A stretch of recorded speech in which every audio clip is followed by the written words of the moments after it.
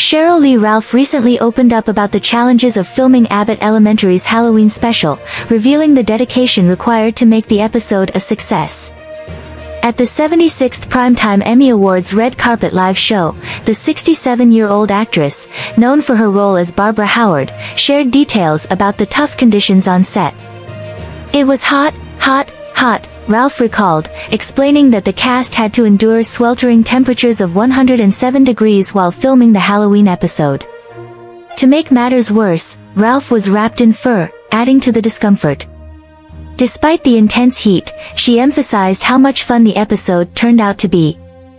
"It's such a funny episode," she said, expressing her admiration for the work done by the show's team. "We're probably 6 episodes in, and I cannot tell you just how funny they are. Our writers are amazing, and our director-producer, Randall Einhorn, who is also nominated this year, everybody just does such an incredible job on the show. I'm very happy." In addition to the highly anticipated Halloween special, Ralph shared an exciting update about an upcoming crossover episode with another show, though she kept the details under wraps.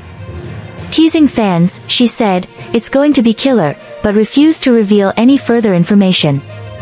Ralph's dedication and love for her role on Abbott Elementary shine through in her enthusiasm for the show's upcoming episodes, and fans can expect plenty of laughs and surprises.